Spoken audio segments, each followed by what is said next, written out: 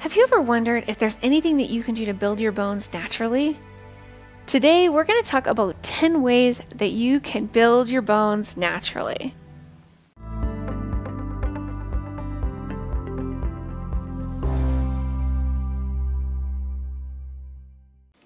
The best way to build bones is actually to do it naturally, and these 10 ways work whether you also choose to take medication or not.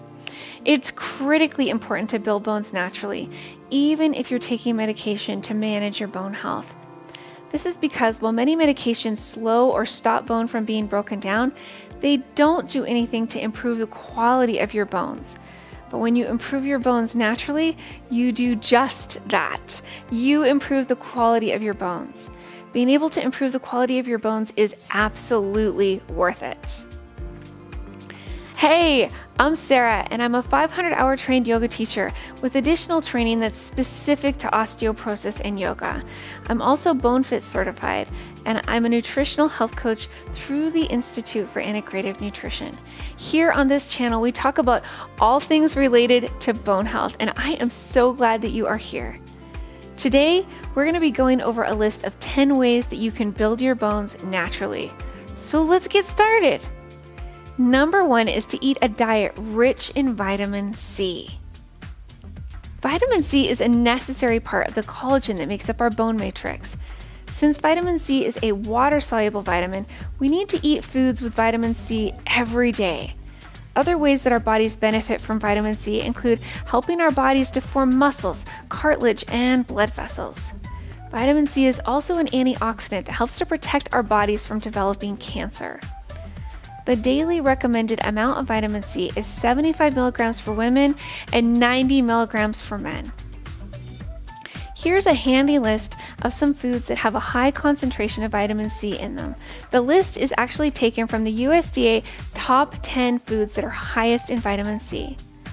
Guavas, kiwi fruit, colored bell peppers, strawberries, oranges, papayas, broccoli, tomatoes, snow peas, and kale. Number 2 on our list is to eat enough protein. Did you know that our bones are composed of 50% protein? We often think about our bones needing calcium, and they do need it, but our bones also need good quality protein. By good quality protein, I mean the protein that we consume needs to contain all of the essential amino acids. Amino acids are the building blocks of proteins in our bodies, and we actually need 20 of them. Our bodies naturally produce 11, which means that we have to eat the other 9 on a regular basis. If you're someone who eats animal products like beef, fish, eggs, and dairy, then you're likely getting all of the essential amino acids that you need. But what if you don't eat animal products? How can you ensure that you're getting all of the essential amino acids that your body needs? It's important to include complete protein sources in your diet or to combine foods like rice and beans together to make complete proteins. Here's a list of some complete proteins that are plant-based sources: amaranth, quinoa, spirulina, chia seeds, hemp seeds, which are also low on the glycemic index. So if you're working to lower your blood sugar, keep hemp seeds in mind. And lastly, soy and soy-based products like tofu. Foods that combine well together to make complete proteins include rice and beans, peanut butter and whole grain bread, and pita bread with hummus from chickpeas. Also, if you have access to it at your local grocery store, there's a brand of bread, Ezekiel bread, that's made to form a complete protein. Ezekiel bread has a unique flavor to it if you haven't tried it before. I personally think it tastes better toasted. So if you're gonna try it out, maybe give it a go toasted. The other thing to consider with protein in your diet is how much protein is the right amount. Conventional nutrition says that the right amount is equal to half of your body weight in pounds to be consumed in grams each day. There's a growing movement in nutrition and bone health to eat a protein-focused diet. So is that better? There are quite a few medical studies that I'll link to in the description below They indicate that more protein than the conventional amount is helpful for bone health. There are also studies coming out that indicate that more than 100 grams of protein daily for women could also cause calcium to leach out of the bones. Personally, I would take a middle of the road approach to make protein an important part of your daily eating, but make sure that you don't exceed 100 grams of protein per day. Number 3 on our list, include healthy calcium in your diet daily. Calcium is an essential mineral for our bone matrix, and we need to consume it regularly. Did you know that our bodies also use calcium to move our muscles and to send nerve impulses throughout our bodies? This means that when other parts of our bodies need calcium, it's released from our bones. In this way, our bones function as storehouses for calcium for our bodies. This makes it really important for us to have enough of it to support our bones and for our bodies to stay healthy and strong. It's best to consume calcium in the food that we eat, but that isn't always possible. Foods that are rich in calcium include dairy, plant-based milks that have been fortified with calcium. Read labels carefully to know how much calcium is in various products on the plant milk front. Other calcium-rich foods include sardines, dark leafy greens like cabbage, bok choy, Brussels sprouts, broccoli, and kale. Soy-based products like plant milks can be a good source of calcium, but they also require reading labels to know what you're getting. Spinach has a lot of calcium in it, but because it also has oxalic acid, the calcium isn't readily available, making it not a good source of calcium. Kale also has oxalic acid, but a much smaller amount. And when kale is cooked, it becomes a good source of calcium. If you decide to supplement calcium, it's important to know that our bodies can't properly absorb more than about 500 milligrams of calcium at one time. Taking more calcium than this can lead to calcification of the arteries and also potentially to kidney stones. Also, calcium carbonate is often the least expensive form of calcium, but it isn't as readily absorbed by our bodies. So look for a calcium supplement that has citrate in it or calcium hydroxyapatite. Those are the preferable forms of calcium. Number 4, make sure that you're getting enough vitamin D and K in your diet. Vitamin D and K work well together, and if you're supplementing them, they might be able to be taken together depending on the amounts that you need of both of them. 40% of adults in the United States don't have enough vitamin D in their diets to properly absorb calcium. This isn't good for our bones. We can get vitamin D from the sun, from fatty fish, beef liver, and egg yolks. Because of the possibility of getting skin cancer, we often wear sunblock to protect ourselves, which is a good thing, but it also means that we're less likely to get the necessary vitamin D from the sun that we actually need. Unless we're regularly eating foods that contain enough vitamin D in them, it's likely that supplementing vitamin D will be an important thing to do. The daily recommended amount of vitamin D3 is 800 international units daily. This is a maintenance amount, so if you're among the 40% of people who don't have enough vitamin D, you may need more than this to get your body into the best place for bone health. Since vitamin D is a fat-soluble vitamin, it's stored in our bodies, and it's also possible to get too much of it. We need to stay in the right range, which means that it's important to have your vitamin D level checked regularly, as in once a year regularly by your doctor. Vitamin K is kind of new on the bone health front. Studies are showing that it's really important for bone health and for osteoporosis. Vitamin K can help to counter the calcification of the arteries, and it also helps to get calcium into our bones where it's supposed to be.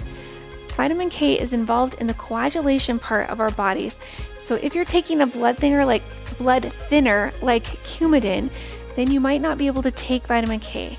So check with your doctor and pharmacist before taking vitamin K if you're also currently taking a blood thinner.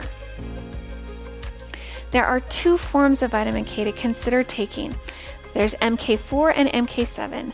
Both are good, and you might even choose to take a supplement that has a mixture of both. MK7 has a longer half-life, so it will last for a longer period of time in your body. The right amount of vitamin K2 to take daily is 120 micrograms for men and 90 micrograms for women. Number 5 on our list, eat foods that have magnesium. Consuming magnesium either in the foods that we eat or by supplementation is important for bone health and osteoporosis. If a person does not have enough magnesium in their diet, then it has a direct effect on the crystal formation of our bones. It also indirectly affects parathyroid hormone and contributes to the development of inflammation in our bodies. Thankfully, magnesium is abundant in many different foods. Some foods that are rich in magnesium include dark chocolate, nuts like almonds and cashews, beans, tofu, avocados, seeds like pumpkin and chia seeds, and whole grains like oats, barley, wheat, and quinoa. Also, bananas and dark leafy greens have magnesium. If you're concerned about the amount of magnesium that you're getting in your diet, a general rule of thumb for magnesium is to supplement about half the amount that you're taking for a calcium supplement. Magnesium, like calcium, does better when it has citrate in it, so look for a magnesium supplement with citrate. New research is also suggesting that calcium and magnesium might be competing for absorption in the body. This makes it a good idea if you're going to supplement both to take both supplements separately from each other. Number 6 on our list, make sure that you're getting necessary trace minerals in your diet. Zinc, boron, copper, and manganese are important trace minerals for bone health. Zinc helps to get our bone building cells working. Zinc can be found in foods such as beans, whole grains, eggs, milk and dairy products, red meat, poultry, and fish. Boron helps to keep the calcium in our bodies. It can be found in foods like broccoli, pears, apples, grapes, avocados, bananas, peaches, raisins, tomatoes, and beans. Copper helps to form collagen, which is a significant part of our bones. Copper can be found in chickpeas, cashews, mushrooms, tofu, whole grains, dark chocolate, avocados, potatoes, and beef liver. Manganese helps in the formation of new bone, and it also, having a deficiency, leads to bone loss. Manganese is in foods like beans, soybeans, chickpeas, nuts, including pecans and hazelnuts, oatmeal, brown rice, black pepper, black tea, and spinach. Number 7 on our list, consider taking a collagen supplement. Collagen is a protein that makes up much of our bones. There's only one collagen that's been scientifically studied, and that's Fortibone. It's important to note that the Fortibone study was conducted by the makers of Fortibone. That doesn't mean that the research isn't good, it just means that it's the only scientific study so far about collagen. This means that as more research happens, then the recommendations might change. The results from the study look really promising. Fortibone consumed in the amount of 5 grams per day shows an increase in bone mineral density both at the femoral neck and the spine, as well as increasing bone markers in the blood. These areas are the 2 that are most prone to fracture, so this is a really good thing. I would personally choose to take Fortibone unless science discovers something better. Fortibone is made by a company called Gelita. When you look for Fortibone, you will be able to find it in a variety of different supplements. Choose whatever one looks best to you. And when you see Fortibone listed as an ingredient, that means that Gelita's formula is being used in that particular supplement. So choose whatever one you want. Number 8 on our list, avoid intermittent fasting and other low-calorie diets. Intermittent fasting has been shown to be a successful way to lose weight, but it isn't good for our bones. This means that if you're trying to lose weight and you have bone loss, it's better to try a measured, slower mechanism for losing weight. According to a recent study, women who restricted their calorie intake to less than 1,000 calories per day had loss in their bone mineral density at both their hip and femoral neck. This increased their risk of fracture. The study also found that if calorie intake was below 975 calories, even resistance training didn't stop bone loss. Our bodies need us to feed them regularly and healthily.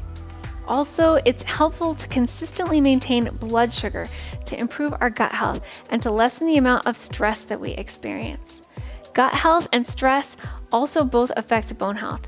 Combined, this makes it important to eat a generally balanced, healthy diet with regular, consistent meals. Number 9, limit caffeine and alcohol consumption and avoid smoking. The important thing to keep in mind with both caffeine and alcohol is that they should be limited to moderate amounts. Scientifically speaking, this looks like no more than about 200 milligrams or 2 cups of coffee per day. A 2022 study found that if a person drank 8 cups of coffee within a 9-hour period, they had a measurably higher level of calcium in their urine. With alcohol, drinking as much as 2 to 3 ounces daily makes it more difficult for the stomach to properly absorb calcium. Alcohol consumption can also affect the pancreas and its ability to absorb both calcium and vitamin D. Smoking has been associated with having lower bone mineral density and an increased risk for fracture, so it's best just to not do it.